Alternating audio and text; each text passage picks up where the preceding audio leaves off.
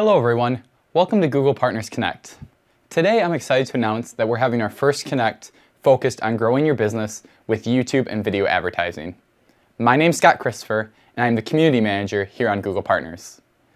Before we begin, I want to remind everyone to use the hashtag #PartnersConnect to share your pictures and your reactions to our speakers today. Okay, let's dive right into this. We have 3 great speakers lined up. Our first speaker is Susie Ryder, who is the Managing Director of Brand Solutions here at Google, and she's going to walk us through how video advertising is constantly changing. After Susie, we're going to hear from Jeff Rosick from the Google Brand Lab, and he's going to talk about how you can build your brand in this new digital age. And finally, we'll be joined by Mark McMaster, who is the Google Product Lead for YouTube and video advertising, and he's going to deep dive into how you can use YouTube to grow your own business. We caught up with Susie earlier this week in her office where she shared some of her thoughts on the landscape of video advertising. Take it away, Susie. Hello, I'm Susie Ryder. I am the Managing Director for Brand Solutions, and I am here in San Bruno, California, which is YouTube's headquarters. And I will share with you today some of my thoughts about video and YouTube and content. Let's think for a minute about the 15-second, the 30-second, the 60-second spot, which has been the mainstay of brand marketing for decades. So I will share a very quick personal story. So 35 to 54-year-old woman, that's me, in market for a car this December. I watched in its entirety the last season of Mad Men. I caught up on the last few episodes of Homeland, and I watched from start to finish a scintillating but kind of like not so optimistic Showtime show called The Affair. Okay, lots of content. What we used to think of as the all-important 15s, 30s, and 60-second spots, I didn't see one. Today, the 30-second spot and the 60-second spot do not carry the kind of weight that they carried in the 80s and the 90s. So if we think about that for a minute, in the 80s, #1 show was The Cosby Show. And The Cosby Show in the 1980s earned a rating of about 25. So what that means is that 25% of the people in a target market age demo who tuned in to watch television tuned in to watch The Cosby Show. 10 years later, the #1 show is Seinfeld. And 22% of the people who were tuning in to watch television watched Seinfeld. So you come forward another 10 years to the #2 show in the year 2014, The Big Bang Theory, with a rating of 6. So you can see how dramatically the ratings have shifted. It used to be, 15 years ago, we would say you could reach 80% of any target market with 3 60-second spots. Now, this is the very big picture why brands need to think like publishers and like content creators, because the audience fragmentation is so extreme, you cannot reach the big mass markets that you used to be able to reach.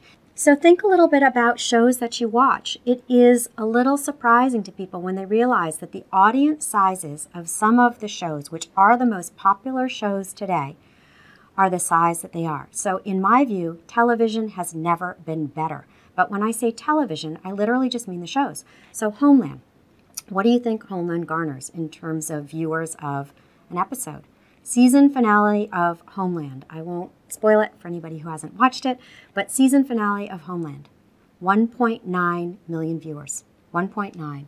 Garnering a 0.6% share. Not even 1 percentage rating point. Okay, so that's Homeland. Mad Men, coincidentally, also 1.9, garnering 0.9% share of the market. Pretty Little Liars.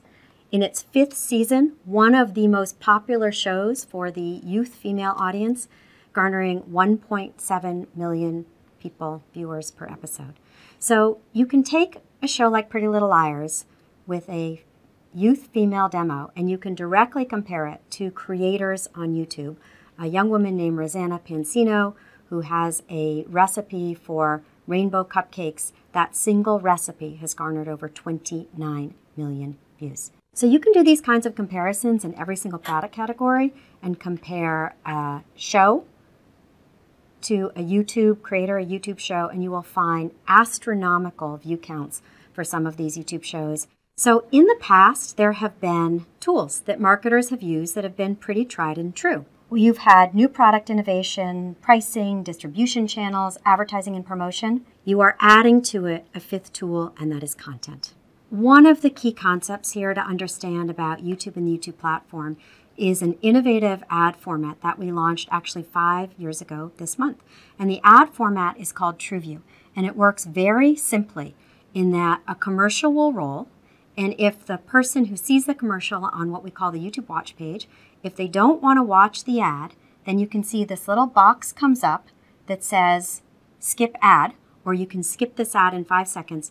They skip the ad, the advertiser, you, does not pay for the ad, and the user, the person, goes straight to the content. But this is an unbelievable way for you to promote your content as you start to think in the mindset of a publisher who is creating content and not commercials. So thank you. Have an absolutely wonderful Partner Connect, and take care.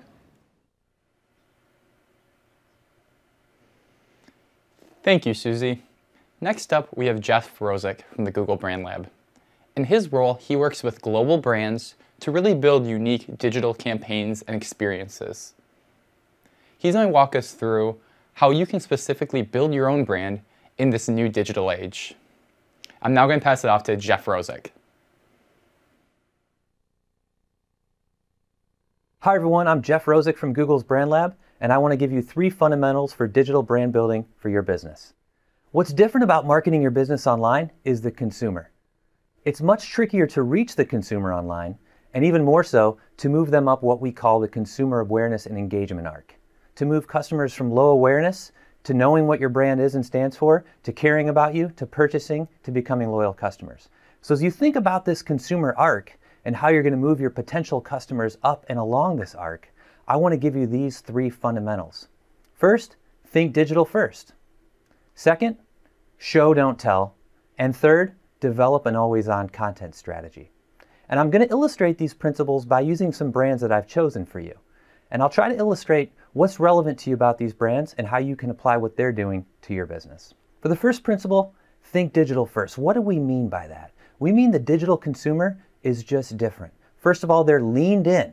They're participating in the content and the ads and the messages they're consuming in digital across many devices at many different touch points along their way to buying products and services. So you have to build marketing that allows for the fact that consumers are looking at a lot of messages at once, might even be expecting to be able to skip out of a message before they move on to the content they're trying to consume on their phone or tablet or even desktop.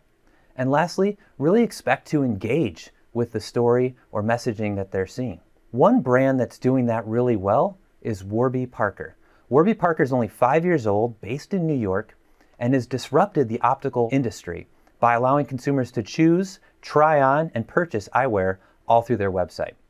When they launched 5 years ago, this was a really disruptive idea. Consumers had tons of questions about the service, how they could use their home try-on program, how they would ever choose frames, would their insurance cover it, and all sorts of other things that you might imagine customers were wondering about before they bought glasses online.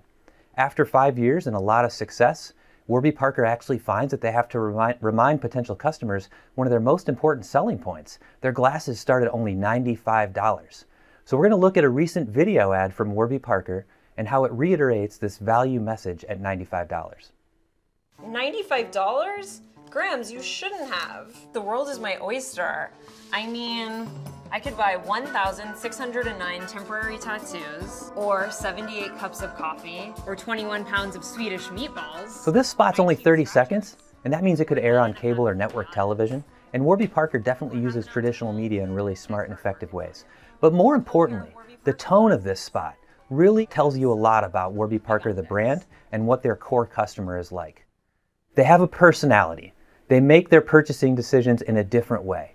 They're what we call active managers. They quantify and measure what they're buying in their own daily lives. And this spot from Warby Parker, I believe, is really designed for that leaned-in type of digital consumer who makes purchases in that way.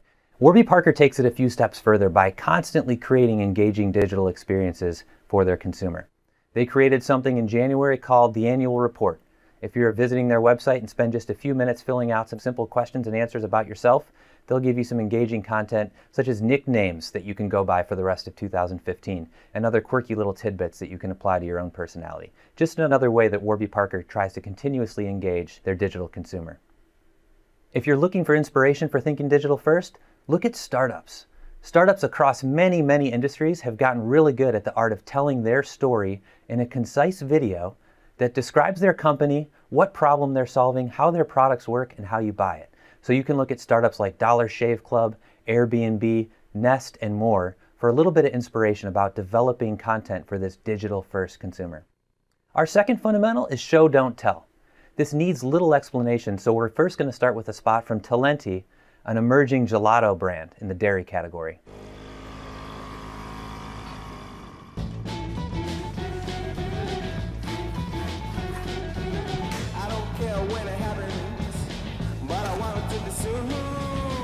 Not only is this video much longer than 30 seconds, and they'd have a hard time finding a TV slot for it, but more importantly, it takes its time to tell the story of what is different about this dairy product, how it's made, where the ingredients come from. It's almost a Wes Anderson film in the form of a digital video ad. And they can use digital video tools to promote this video and get it out there to potential customers in really smart and efficient ways. So they take their time to tell the story. They show what their product's about rather than being constrained to telling you what it's about. The homework assignment here is think about your business, your products or your services. What attribute would you most like potential customers to experience for themselves? And try to capture that in your digital marketing tools and messages. And that is the epitome of show, don't tell. Our final fundamental is to develop an always-on content strategy. Why? Because your digital customers are always out there looking for new products and services. I'm going to give you a framework called the HHH framework that can help you organize your content and your marketing materials for this always-on strategy. HHH stands for Help, Hub, and Hero. This can be a really useful way to organize what content you need in your digital marketing. Help content is very simple. It answers questions that the customer audience is asking. What products and services do you offer? How do we get in touch with your company? What are your customer services policies? Where can we find you? You don't need to be too creative in thinking about what help content you need. You should use Google Trends, tap into your store and sales associates and ask them what customers are asking there, and as well as in customer service channels. And you can even use social listening tools to pick up on the conversation that is happening, not only about your business, but about what you sell and what you offer as a company. That's help content. I also want to show you how a specific brand is using this framework to organize their own content strategy, and that brand is Whole Foods. A very large and beloved retailer, of course, but one that is trying to grow from about 400 stores to over 1,000 stores. They have a major challenge in amplifying the Whole Foods story to a much larger digital audience, and they've been organizing content using this HHH framework. For Whole Foods, help content looks like recipes, cooking techniques, and quick little answers about where their products come from. A great way to start with this content framework is to think about your customers and what questions they're most frequently asking, and decide, do you need video content to answer these questions? In many cases you do, because consumers are often increasingly looking for these answers in video channels. Next up, hub content. This is the most tricky type of content because it's the intersection of what your business stands for and what your customers actually care about. And of course, it's the second part that marketing people often forget to think about. What are customers looking for? How can you tell your business's story in a way that engages them, that they'll actually care about? If it helps, write 2 circles on a board and list everything that you offer in one circle and everything that your customer actually cares about in another circle. The intersection is where you want to tell hub stories. For your business, the first type of hub story might just be a really strong customer success story that is more about the customer and their outcome using your business rather than about your own products or services, which will of course be featured in that content anyway. For Whole Foods, their hub content is really about deeper stories of their organic and local sourcers, and even a series called Dark Rye, which really gets into their quirky and imaginative and creative and DIY type of customers. In fact, this Dark Rye series is actually going to be on cable. And lastly, Hero. Hero isn't just about the content, but it's also about the moment in your annual marketing calendar when you need to make the biggest splash, when you need to move the most of your audience. Heroes might only come around a couple times a year. If you're a retailer, it's the Q4 season and key product launches or key sales events. If you're a movie, it's when you're launching your movie. Hero moments are different for every type of business, so think about what your couple hero moments are per year. And what you want to do with a hero moment is to orchestrate all of your best ads, all of your best assets, all of your best messages, as well as all of your key advertising formats, and tell the same story seamlessly across all digital and traditional touchpoints in a way that reaches and influences the broadest base of your customers at the same time. For Whole Foods, it was a campaign they ran across television, digital video, and even their social channels and their stores called Values Matter.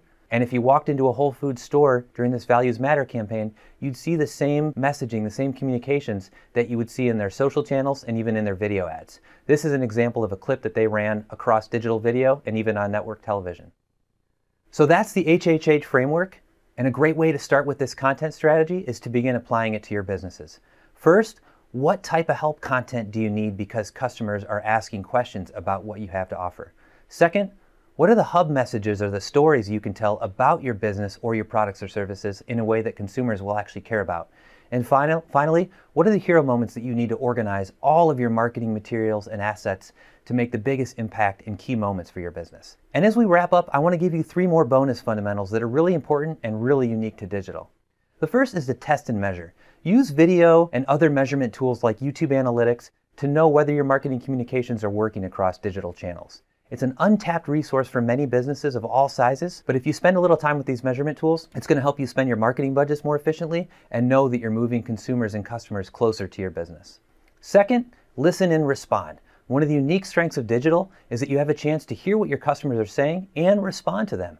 Increasingly, businesses are using video to do just that. Warby Parker actually listens to what their customers are saying and asking across all channels, and often responds with a video that is directed at specific customers, like this one. You should be starting on your glasses really soon. We're super excited. And go birthday twins, January 5th. And last, leave no dead ends. One of the great luxuries in digital marketing is that there are so many different ways to put a call to action in your marketing messages. Whether it's overlaying cards on top of video ads to make sure that consumers can click through and visit your website or find more content, or just having a call to action in your marketing messages, make sure to leave no dead ends because oftentimes the digital customer is ready to take action or at least explore your company further right now. I hope you've enjoyed these fundamentals for digital brand building. There's a lot more to talk about, and we're excited to help you on your way.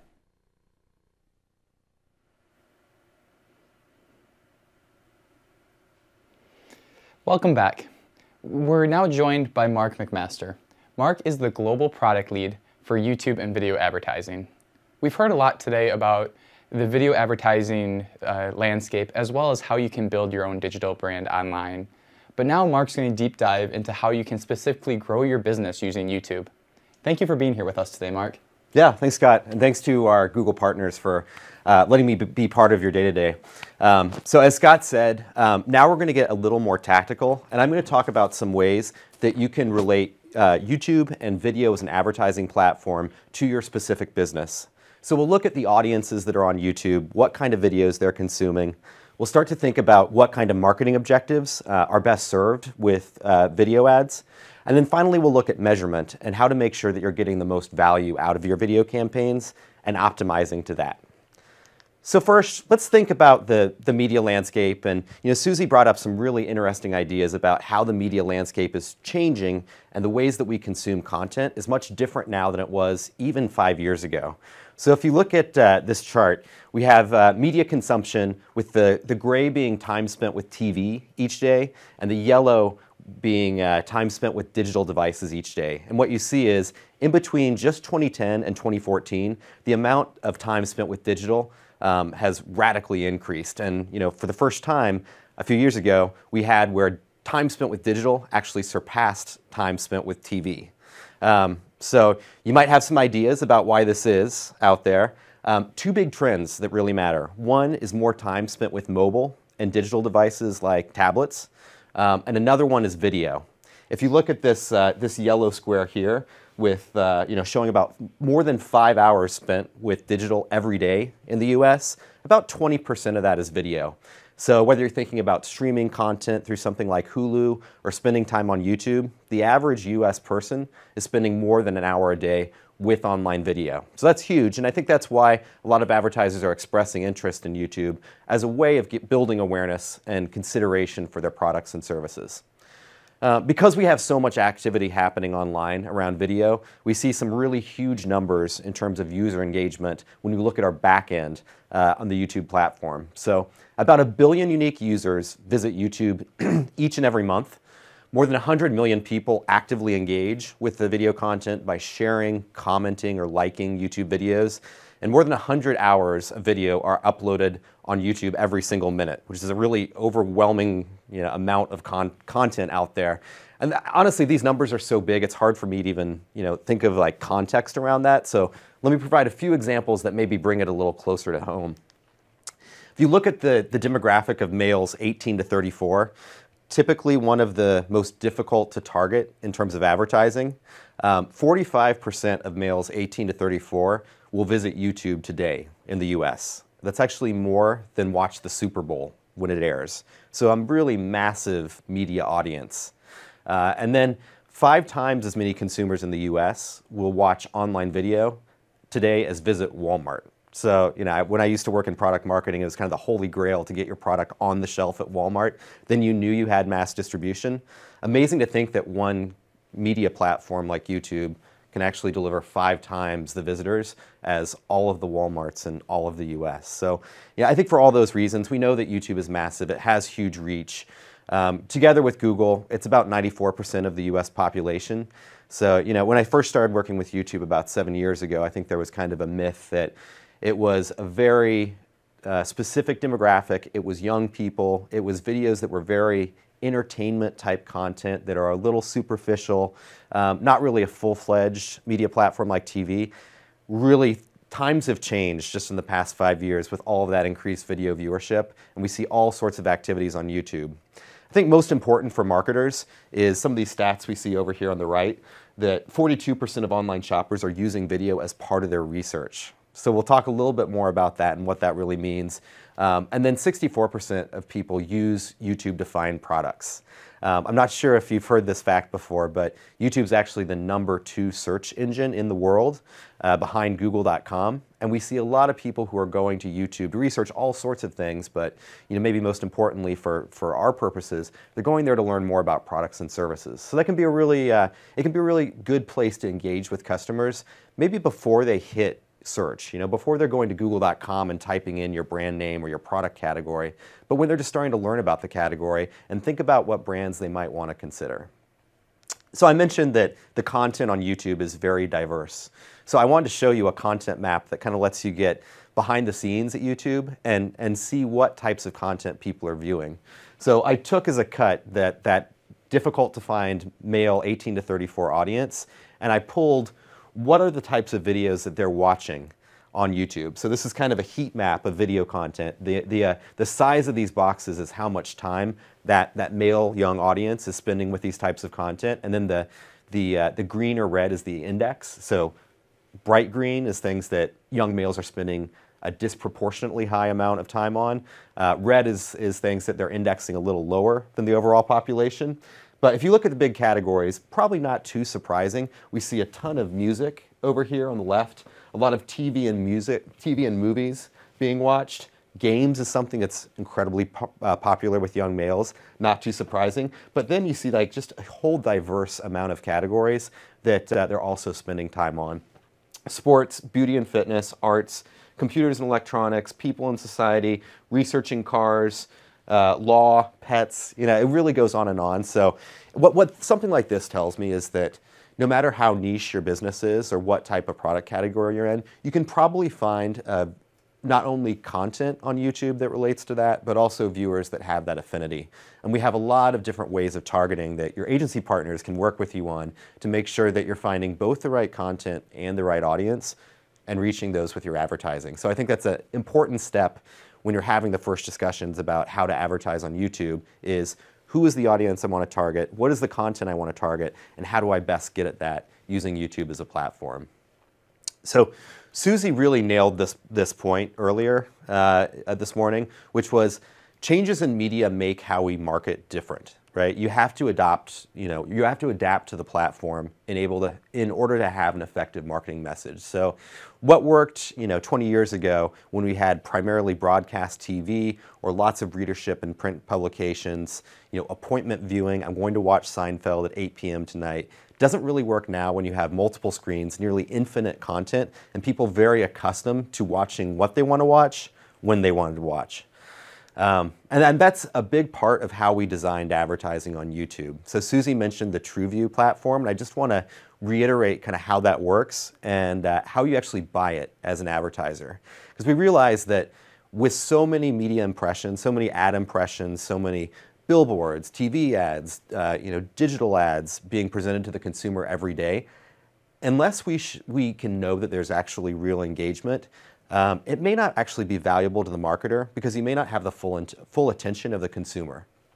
Meanwhile, we know that YouTube's very much a lean-in platform where people aren't just like sitting back and letting seeing what's next on TV, but they're actually choosing the next video and being really active in selecting what type of content they want to watch. So with that in mind, we decided it was only right to charge advertisers when users are actively engaged on our TrueView ad formats. So essentially, you upload your videos just as you normally would to YouTube, and then you choose what types of audiences and content you want to target. Then you pay only when someone chooses to view your ad. And I'm sure we've all been on YouTube, we've seen the buttons that say skip video. That means you're being presented with a TrueView ad. And what we find is about 1 in 5 viewers choose to watch the ad. So 4 out of 5 skip, which at first might seem like, well, there's a lot of ads being skipped out there. But I think that's actually a really good sign for this as an advertising platform because not everyone's going to be interested in your ad message. What you get is only the people who are truly engaged and actually want to see your ad and maybe learn a little more about your product and service. So the billing model works kind of similar to search where you're only paying for the click, but in this case the value is viewing the ad itself. So we're only charging you for the view, which is either watching 30 seconds of the video or watching it through to the end. So a few other benefits that we should talk about for this platform are maybe if you're using remarketing, can anyone raise their hand if they're currently using remarketing lists? This is a nice way to get some people who are likewise raising their hand and saying that they are interested in your product and service. So if you're doing remarketing off of people who visit your website, you might also think about, after running YouTube TrueView ads, remarketing to people who showed interest by watching the video through. Now, the final benefit that I just wanted to mention here is that you get transparent reporting just like you get in most AdWords platforms. So you can see where your ads are running, what types of audiences they're hitting, and you can optimize in real time, which can be a real benefit if you want to get maximum efficiency out of your ad campaigns. So I think we learned a little bit with that, just kind of how YouTube is similar but different than search. So an important question is, what types of marketing goals are best served by running ads on video and on YouTube? And I think this is a really important discussion. We asked advertisers who were trying YouTube for the first time, what brought you to YouTube? What's your interest in using this platform? And we found it was a really broad range of objectives, both including more objectives usually associated with building a brand, as well as those associated with consideration and moving people down the funnel when they're already aware of a brand. So the two things that really stand out and I would recommend as some of the best reasons to use YouTube as an advertising platform are in red and blue here. At the top, build awareness of my product. If you have something that's new or you want to expose your brand to new people, the storytelling ability, the sight, sound, and motion of video can be a really compelling way of doing that. We also saw a few advertisers interested in driving subscriptions or comments. YouTube is a social platform, and some advertisers were looking for that element of it, but it didn't tend to be as popular as some of these broader use cases. And then finally, growing interest and demand. So let's say you have a customer that's aware of your product, we think they're in market, we want to show them a video that really drives home, comparatively speaking, why your product or service is better than the competition and why they should choose you. That's another reason that people enjoyed YouTube and some of the targeting types that are available on YouTube to actually reach those in-market customers.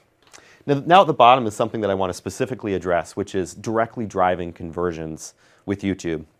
Because there are a lot of advertisers that are coming to YouTube having seen success on search and maybe the Google Display Network and some other areas where they've been able to really get a lot of performance and direct click results from their campaigns. And this can work for some advertisers on YouTube, but I would hesitate against using YouTube as a platform the same way you would use search or the Google Display Network. Because what we find is that people coming to YouTube are really there to engage with video content, and they're there to be entertained, educated, inspired by video. They're not necessarily in the mindset that they are in search, where they're looking to hop to the next site and complete their intent, whatever it is, to buy a product, to research a product. And for that reason, I think we have to look at YouTube as something that maybe adds value more up the funnel. So you're influencing awareness and consideration that will lead later to search activity or visiting a website, but we're not expecting them to immediately stop what they're doing, stop watching the incredible video that was sent to them by a friend, but instead wait for that activity to happen later. And we'll talk about that a little more when we consider measurement. So I wanted to highlight 2 examples of companies that I think are doing a really great job of building awareness and consideration with video. I think also highlight that you don't have to be a big budget advertiser to be really successful within the YouTube ecosystem. So I won't actually show you these videos since we're live, but maybe these are something you can review with your agency partners or take a look at when you get home. The first one is Listen Headphones, which is a really cool, kind of inspirational company. This was a husband and wife that wanted to get in the headphone business, but they were interested in making a difference and really having some social change as well along with it. So what they did is, it's kind of like a Tom's type model, where they give away, or they provide resources to help someone gain hearing for the first time, someone who's hearing impaired and unavailable or unable to afford that type of healthcare. They give that away with every headphone purchase, and they could tell that story really compellingly, along with kind of the vision for their brand on YouTube. So have a look, see how they do that, how they introduce their brand on YouTube. It's really compelling. Then I think another really cool example, I'm not sure if you've seen the Glowy Zoe video, about 22 million people watched this, but this was essentially a couple parents that had created a really cool costume that was like a glow-in-the-dark stick costume for their kid, and then when she put it on, she was just unbearably cute. And she dances around, and they weren't even thinking of this as like a business model when they put this video on YouTube, but the response was so strong, they thought, I should actually sell these online. They're easy to make, and now they have a profitable online business all around this Glowy Zoe concept. So have a look at that. It's cute. You'll enjoy it. But it also shows how this ad was just filmed with a mobile phone, but the content and the idea was so compelling, they're able to get 22 million views. So great way to launch a business. So I wanted to take a little while to pause and compare what YouTube is like versus some other media channels, and maybe how to think about positioning YouTube as part of your overall media plan. Because I know a lot of us come to YouTube maybe from TV, and we're kind of bringing some of the assumptions about TV to YouTube, or maybe we're coming to YouTube from search, and we want to think about like how we should use YouTube differently and kind of allocate different marketing objectives or different marketing resources for each. So very quickly, I'll just kind of compare and contrast YouTube to some of these media formats, starting here with TV. So obviously, TV is incredible because it provides sight, sound, and motion. It can bring a brand to life, and it has really broad reach still to the population in the US or elsewhere. But it can be challenging because as TV fragments, like Susie was talking about, it can get really expensive to both reach a wide audience or reach a sizable number of people in niche audiences. So the targeting is getting more difficult. It's getting more expensive to reach your audience. And for those of us familiar with digital marketing, I think we sometimes are reluctant to really invest in TV because we don't know who's watching. We can't see those actual interactions and know who's there. So I think YouTube solves some of these problems while still offering the benefits of TV. The precise targeting often means you can reach your niche target at a lower cost or extend the reach of your campaign to people who are light viewers of TV. So those are some things you might want to talk about with your agency when you're thinking through your media plan. And of course, you get the real-time reporting that those of us familiar with AdWords typically enjoy. So coming to YouTube from search, how do we want to think about YouTube differently? Search obviously has really strong user intent. When people are searching on those keywords, they have deep interest in what they're looking for, which can be great for converting customers. Also very efficient for that same reason. But the challenge is, by the time people are searching, they may already have their mind made up about what types of products or services they're considering. So if you want to build market share for your brand, it's hard to use that as a way to build awareness and consideration and get your message out. And so I think YouTube really complements search well, especially for those upper funnel marketing activities, because you can target for people who have an affinity for your product or service, but maybe they're not at the point where they're searching yet, so you can still influence them and really educate them about your brand. Then finally, I think a lot of marketers that I talk to, they know there's a lot happening with social, and they want to make sure that they have a good social strategy. So I would suggest that YouTube should be a part of any social strategy because we see so much sharing of video content on YouTube. And it really is in itself a social platform where you can like, subscribe, and actively engage with content. So obviously, social has shareable content. You can do some really cool things with targeting on social. The challenges are, I think social isn't really where people go to watch video. So if you want to promote your video content, you might want to think about places where they'll be most receptive, and YouTube tends to be where they go to engage with video. And I think the final thing I would say when comparing YouTube to social is you want to make sure you're getting engagement with your videos out of it. So there are a lot of easy ways to get exposure to videos on social, but again, I think the TrueView platform is a really nice thing to think about, like what is the value you get there with actual engagement versus just broad exposure via social platform. So hopefully that was a good intro to how you might think of YouTube versus some of the other things in your media plan. The other conversation I would have, just as you're thinking through your media plan and where you want to focus, is really to put yourself in the mind of one of your target audience members and think about the moments that matter through their day. Because it's no longer you reach them through Seinfeld at 8 p.m. like I said earlier, but you have a broad array of different types of interactions that you can put your ads against. So for example, you might think about what are people reading on their tablets when they wake up. What are they looking at the office when they're taking a break during work? On the go, they can watch videos on their mobile phones. Video can be a part of almost any of these types of interactions, so thinking about where and when you want to connect with your users and what types of moments matter there can be a really important consideration as you're plotting out your video strategy as well as your overall media plan. So I just wanted to share a couple of case studies that I thought were inspiring, not just because it's great marketing, but it's marketing from companies that aren't Coca-Cola's with billion-dollar media and creative budgets. So one example I love to share on YouTube is a company called Whole Latte Love. As you might guess, they are an online retailer of coffee equipment, and they've been able to really build a community on YouTube around coffee lovers. So they've leveraged all sorts of assets that you might not immediately think of as good outlets for video, but actually are great creative resources. So they hired a bunch of people who love coffee and love to talk about coffee, and then they created all of this video content. If you visit their channel on YouTube, you'll see all these videos. But it's things like reviews of new coffee making machines, tips and tricks about what goes into a latte, special promotions to keep people coming back to their store and engaging more. But literally hundreds of videos, which were not difficult to produce. But by having all of these, this always-on content, as Jeff said, Whole Latte Love was able to create an active community of people who keep coming back and watching their videos.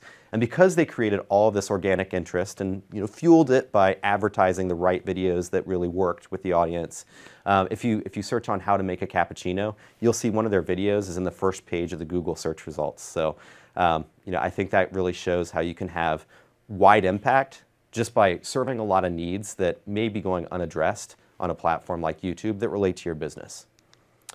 Then finally, I want to share a case study from Visit California. So this is the Travel and Tourism Bureau.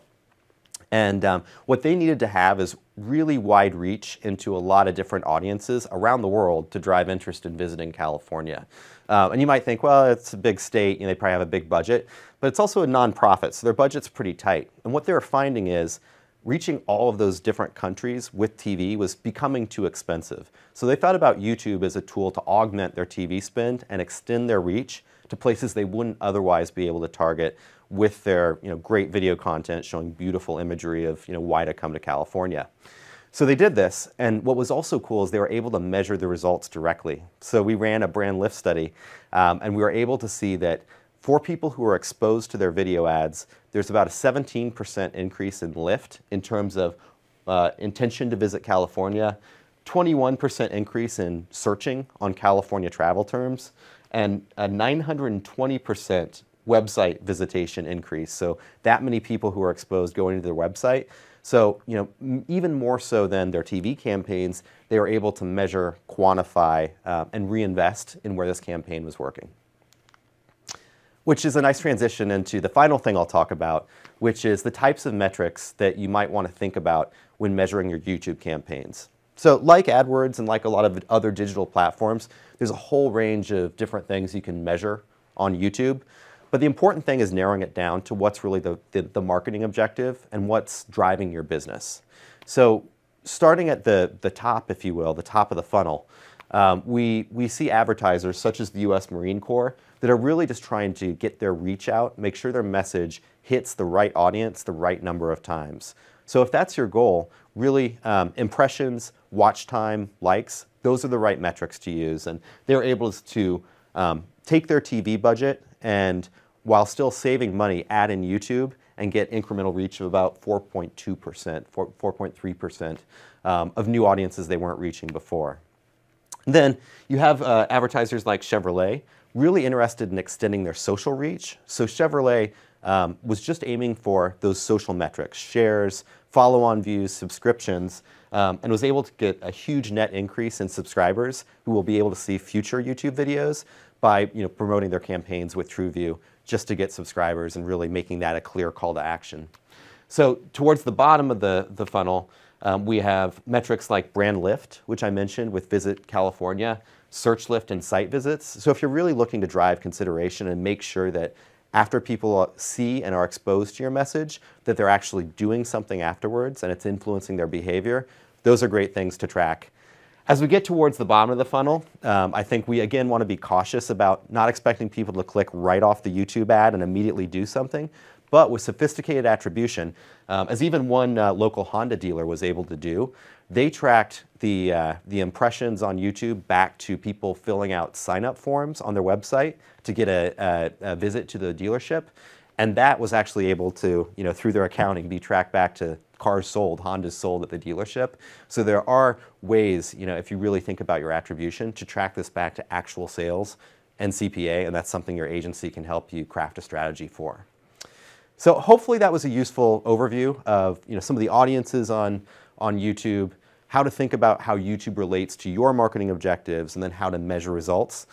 I'm sure this prompted many questions, but I think that's why it's great to have you here with your agency partners today so you can use this as a start to the discussion on what the value of video could be to your business. So one resource I would recommend before I hand it back to Scott is youtube.com/ads. Some of the case studies that I mentioned are in detail on this website, and there's also a lot of great resources on how to develop content and how to build out a strategy for the first time on YouTube. So check that out. Thanks again. I'll hand it back over to Scott to close us out today. Thank you, Mark. As Mark mentioned, we are closing out the event, but before we close, I really want to remind everyone that we've heard from 3 great speakers, but the true experts are already in the room with you. They're your Google partners. They work with businesses like yours every single day to really grow them online. And video advertising is one of the tools that they have. So make sure you ask your partner what they can do for your business. And start to dive into the specifics of what that would look like and really craft a fun plan. So I want to thank you on behalf of the Google Partners team for being here today, and have a great rest of your week.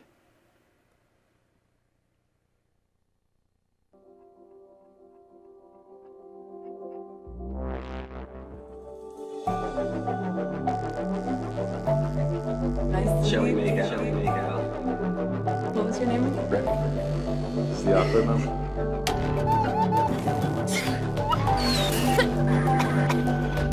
365 days a year? Yes, moms. No, there are no breaks available. That's very insane. That's inhumane.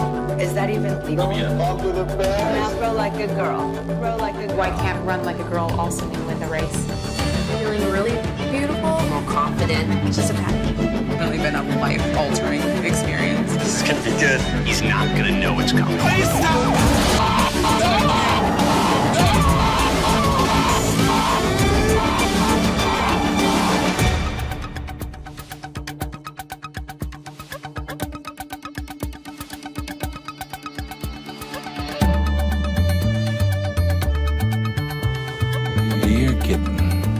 addition to the household. Oh boy. Yeah, you're good.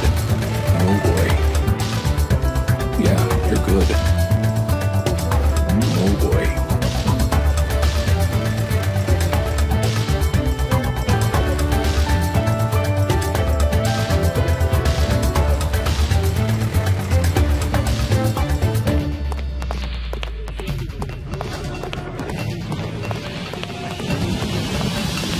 Told me I couldn't be done. Told me I should just quit. And now I'm here. You wanna play for real? Yeah. You risk everything to win. They told me I couldn't be done. Told me I should just quit. No second chance.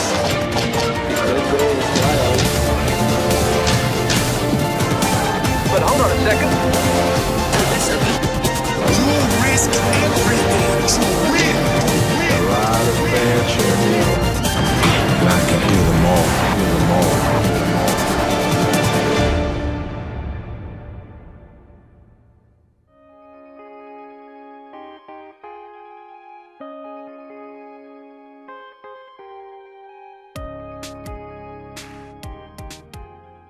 Now technically your device is on. Can you tell?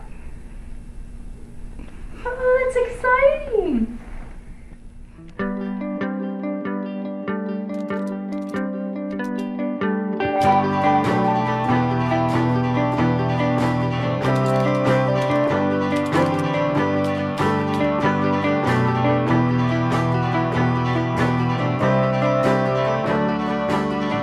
We're melting ruby heart, confused and trade, to burn the ore and to shake a blade, and then to swing it low.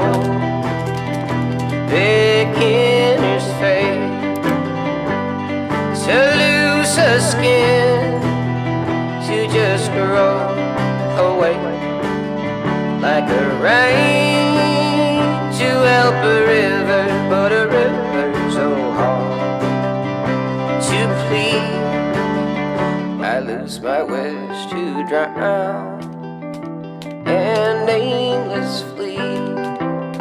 And what you thrown to lose is still right here with me.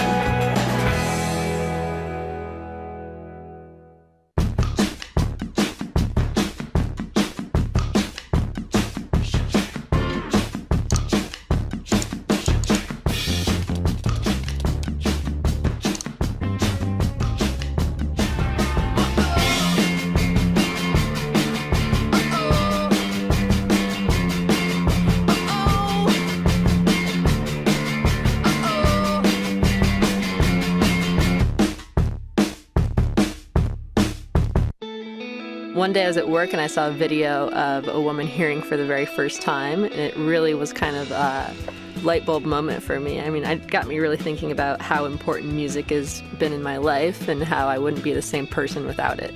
We wanted to start something that gave back, so we started a headphone company and called it Listen. For every pair of headphones sold, Listen helps provide hearing aids to a person in need through Starkey Hearing Foundation. YouTube was the inspiration for our business, and it's also the way that we're growing our business.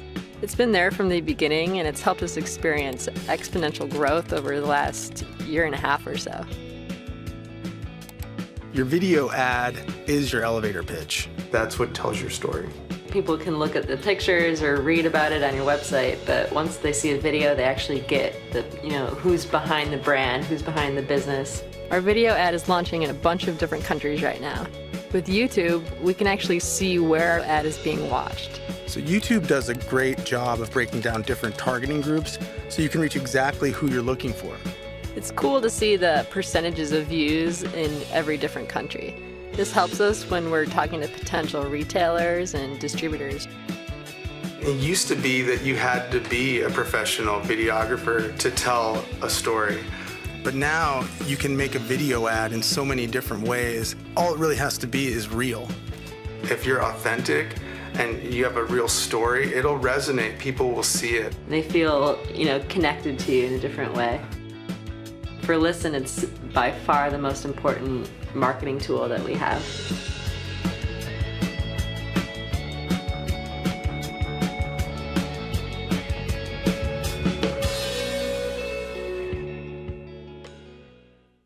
Jewelry is my passion, and that is why I started Margaret Elizabeth. I started designing jewelry in college and actually held my first trunk show in my dorm room. In 2011, I turned my passion into my livelihood and later opened our first studio here in San Francisco. We have a wide range of designs from everything from black tie events to everyday wear, and our open studio is a comfortable place to come and discover them all. We love sharing our passion for jewelry, and we're happy to help you find a piece that fits you perfectly. I invite you to check out our full collection online and follow our blog for the latest on Margaret Elizabeth. Our stud earrings are one of our most popular pieces because they're incredibly versatile. They work well with any ensemble and help to put the finishing touch on your look. One of my favorite things about the stud earring is that they come in a wide variety of stones, textures, and colors, making it so easy to add a pop of color to any outfit. At Margaret Elizabeth, we design everything in-house, so you know that your piece is going to be unique and timeless. Visit our website to check out our entire collection, and if you have any questions, feel free to stop by our San Francisco studio to chat with one of our stylists. Jewelry never shines as bright as it does in the summer, and at Margaret Elizabeth, we're helping you celebrate the season in style. This weekend, our entire collection is 20% off. We want to thank you guys for your support, and nothing says thank you like an exclusive sale. Browse all our newest designs on the website and use the code YouTube20 at checkout to activate the discount.